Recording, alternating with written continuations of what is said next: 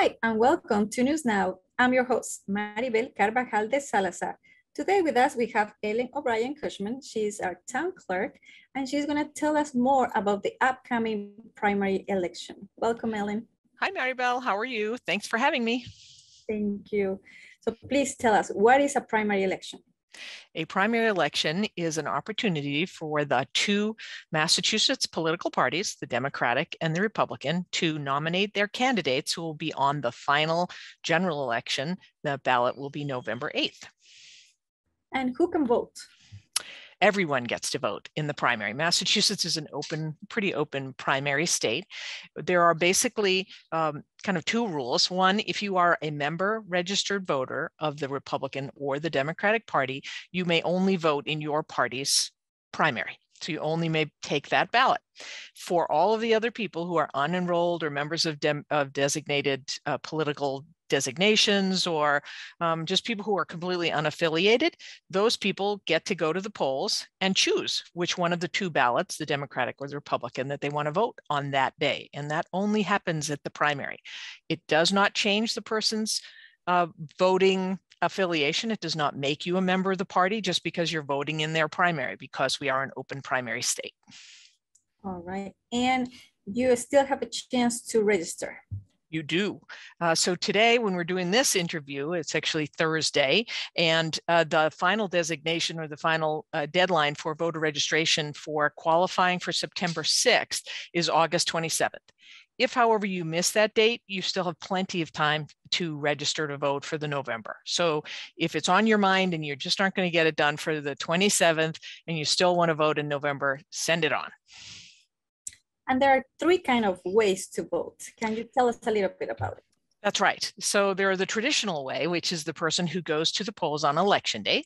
And the polls are open at each of our 8 voting precincts from 7 in the morning until 8 at night.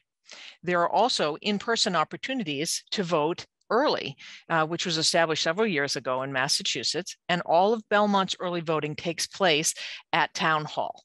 So that begins on Saturday. We're going to open that up, and we'll be open Saturday and then Monday through Friday. And Friday will be the last day, which is September 2nd. So it starts on August 27th, which is Saturday. The third way for someone to vote is to do either an absentee or really a vote by mail. Every person who is a registered voter of Massachusetts over the summer, in July, was mailed a postcard to ask them if they want to participate in vote by mail. And that had come in with the Votes Act, which was just passed over the summer. So if you had not already requested a absentee ballot because you're a college student, for example, or a person who's in another state or just traveling for a long time, then the state had to send you a postcard and ask you. And we've already mailed out 3,700, I think it is the last count. So people have gotten the message, they've gotten their postcards, and they're turning them in. If I can put a little statement in that says, if you are a person who believes that you have filed one of those requests, either a postcard, a letter, an application, then you have not received a ballot. Now is the time to certainly follow up and call us and say, why haven't I received my ballot? It's possible that we misread your address that you're trying to have us send it to. It's possible that for the primary, you are an unenrolled voter and you didn't tell us which one of those two ballots you want. And if you have not chosen a party ballot, you won't get one. All right, so no excuse for not voting. And how do you think is going to be the turnout? Ooh, I never make guesses about that, to tell you the truth. I do think that that there are a lot of races this time that might be getting people's interest. Certainly, they'll get their interest for November. The question is whether the candidates themselves will drive people to the polls to decide to vote for a particular candidate or vote against a particular candidate because they really want their particular person to make it to the final ballot. So the offices that we're going to be voting for, this is the first time in a number of years now that we've been voting for governor, because the governor has decided he is not running again. So it's all the state offices and Belmont's kind of representative. So it's for governor, lieutenant governor, of course, attorney general, secretary of state, treasurer, auditor, representative in Congress, which is for Belmont. This is when we start to get not statewide offices, a counselor in the 3rd district, which is a governor's council, senator in general court, representative in general court, district attorney, and sheriff. The last group are Belmont specific or our region specific. Wow, a very important vote. Anything else you would like to add? I would, if you don't mind. I have a little form. I'm not sure if it's going to show up on paper. There it is.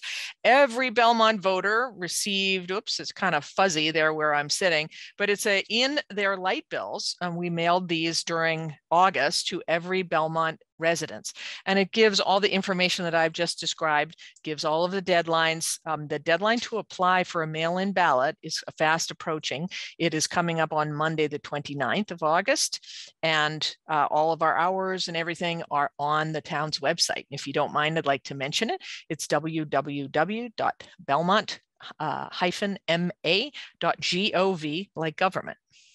You can also send us an email. As I said, if you're having some questions, you can call us 617-993-2603, or you can send us an email to voting@belmont-ma.gov. And don't forget to sign your form. That's right. Is there any particular procedures that you need to do if you mail in? Yes.